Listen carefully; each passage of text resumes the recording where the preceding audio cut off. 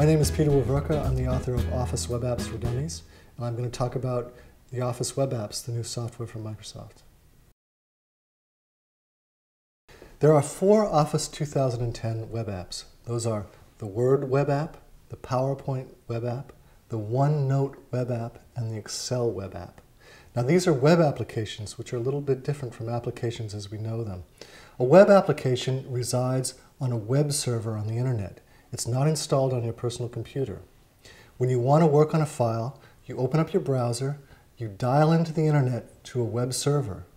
You open up the web application on that web server and you start working on your files.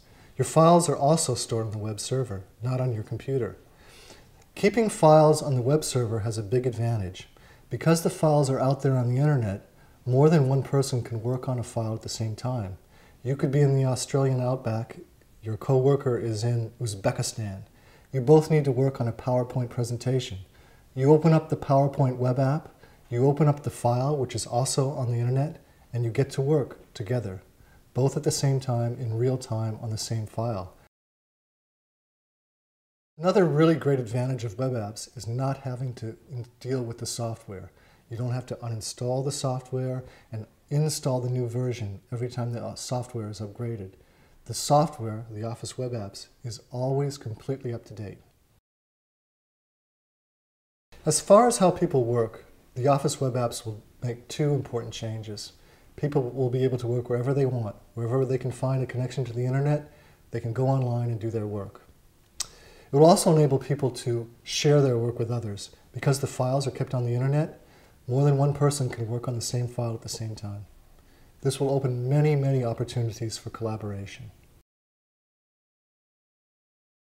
To use the Office web apps, you do not have to install the Office 2010 software. You don't have to install any Microsoft software whatsoever. Anybody can use the Office web apps for free. It's important to remember the Office web apps are abridged versions of the Office 2010 software. But maybe that's okay for you. Maybe you don't need all the features that are available in Word 2010, and the Word web app will work perfectly well for you. Using the Office web apps is a chance for you to familiarize yourself with Office software without spending a dime to pay for the software, without spending very much time to set up the software. You can literally start using the Office web apps in a couple of minutes, and you can be on your way to making yourself a better user of the Office programs and a more valuable employee.